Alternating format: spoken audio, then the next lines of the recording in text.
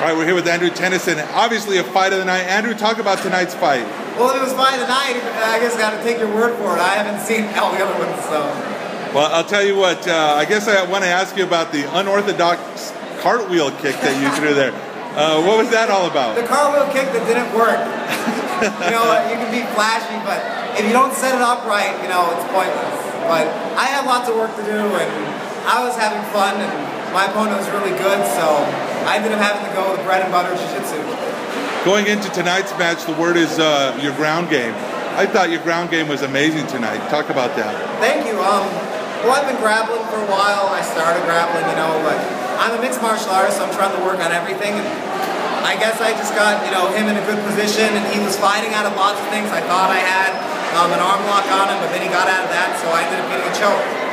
He was a great fighter, I thought. I thought he gave you a really good match and a good fight. Talk about him a little bit. As I said in some other interviews, Santa Fe BJJ is a really good school. Quinn Mulvern fought in the UFC. He was out of there. They got Aaron Pearls, who's really good. And the coach up there, I've heard good things about him too. So Santa Fe BJJ, they're good, And Joel Whitney brought it tonight. So that's why I went to a second round. I found out you're a coach, and you were talking to a young man there talking about not only winning the fight, but how you conducted yourself afterwards, showing respect.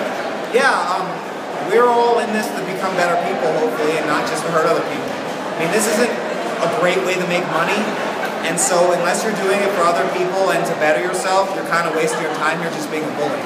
And so martial arts is about being a martial artist, and life should be about helping other people and growing. Awesome. Andrew, what's the future hold for you now? And is it too early to tell? Well, it's way too early to tell. I do know what the near future is, and that's waffles with jam and maple syrup. I got a waffle iron for Christmas. I haven't been able to touch it because I had to diet to make weight. So I'm really happy to be able to eat all the waffles I want now and get fat. Awesome.